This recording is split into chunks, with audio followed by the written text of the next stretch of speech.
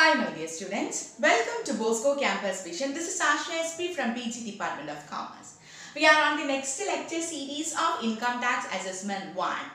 In the last class we have dealt with the topic, due date of filing return. What are the due date? Due date of filing return differ from assessee to assessee.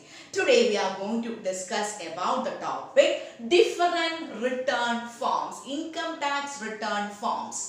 നമുക്കറിയാം ഇപ്പോൾ എല്ലാം ഈ filing വഴിയാണ് നമ്മൾ ചെയ്യുന്നത്.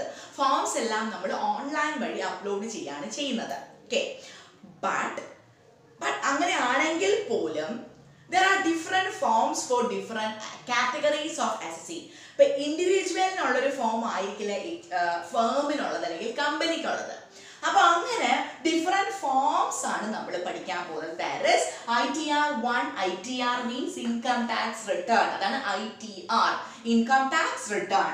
ITR1, ITR2, ITR3, ITR4, ITR4S, then ITR5, 6, 7 and ITRV. ഇത്രയും return forms ആണ് നമുക്ക് പഠിക്കാനുള്ളത്. നമ്മൾ നോക്കേണ്ടത് ഓരോ ഫോംസും ആരാണ് മെയിൻറ്റെയിൻ ചെയ്യേണ്ടത് അല്ലെങ്കിൽ ആരാണ് ആ ഫോം വഴി റിട്ടേൺ സബ്മിറ്റ് ചെയ്യേണ്ടത്. The first one is ITR1. It is known as SAHAJ. SAHAJ, SAHAJ. നമ്മൾ അങ്ങനെ അതിനെ വിളിക്കും. It is also known as SAHAJ എന്ന് വേണമെങ്കിൽ പറയാം. And this is applicable for individuals having income from salary, one house property, income from other source. ഈ മൂന്ന് incomes ഉള്ള അല്ലെങ്കിൽ ഈ മൂന്ന് ഹെഡിൽ വരുന്ന ഇൻകംസ് ഉള്ളവരാണ് ഈ particular ITR income tax റിട്ടേണിൽ return submit ചെയ്യേണ്ടത്. Income from salary, income from house property, income from other sources. But ഇവിടെ ഒരു കാര്യം, ഒരു ഹൗസ് പ്രോപ്പർട്ടി ഉണ്ടാവും and there is no carried forward loss അല്ലെങ്കിൽ ബ്രോഡ് ഫോർവേഡ് ലോസ്. കഴിഞ്ഞ വർഷത്തെ ലോസ് ഒന്നും ഉണ്ടായിരിക്കരുത്, എനിക്ക് ഒരു ഹൗസ് പ്രോപ്പർട്ടി ഉണ്ടാകാവൂ. ഇനി ഇൻകം ഫ്രം അതർ സോഴ്സിലാണെങ്കിൽ അവിടെ ലോട്ടറി ഇൻകവും അതിനകത്ത് വരാൻ പാടില്ല, റേസ് ഹോഴ്സിന്റെ ഇൻകവും അതിനകത്ത് വരാൻ പാടില്ല, എങ്കിൽ അവർക്ക് വേറെ ഇൻകം പറയുന്നുണ്ട്. ഓക്കെ, അപ്പൊ ഇങ്ങനെയുള്ള ഇൻഡിവിജ്വൽസിനാണ് it is applicable only for individuals having income from salary, one house property, not having any brought forward loss, then income from other source, not being lottery or race horse. ITR1 also known as SAHAJ. Second one is ITR2. It is applicable for individuals or HUF not having business or professional income. Business അല്ലെങ്കിൽ professional income ഇല്ലാത്ത ഇൻഡിവിജ്വലിനും HUFനുമാണ് ITR2 applicable. ഇൻഡിവിജ്വലിനും HUFനും അവർക്ക് എന്തുണ്ടാവരുത്? Not having business or professional income. Third one is for individual HUF being partners in a firm. അവരൊരു ഫേമിൽ partners ആയിരിക്കണം, പക്ഷേ അവർക്ക് സ്വന്തമായിട്ടൊരു business firm ഉണ്ടാവാൻ പാടില്ല.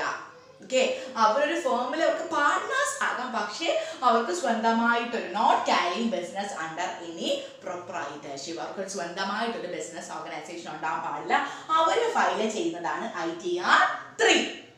Then ITR4 for individuals or HUF having business or professional income. അതില്ലാത്തത് ITR2, അത് ഉള്ളവർക്ക് ITR4.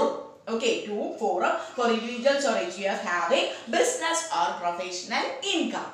Then ITR4S, ഇതിനെ നമ്മൾ സുഖം SUGAM എന്ന് വിളിക്കും. This is applicable for individuals or HUF having business income. അത് കുറച്ചും കൂടെ എന്താ പറയുക, അത് ഇൻവെസ്റ്റ്മെന്റ് അലവൻസ് ഒക്കെ വരാം, നിങ്ങൾക്ക് പഠിക്കാനില്ല, അത് PG കാർക്കാണ് പഠിക്കാനുള്ള പോർഷൻ. അപ്പം ഇത്രയും മാത്രം അറിഞ്ഞിരിക്കുക.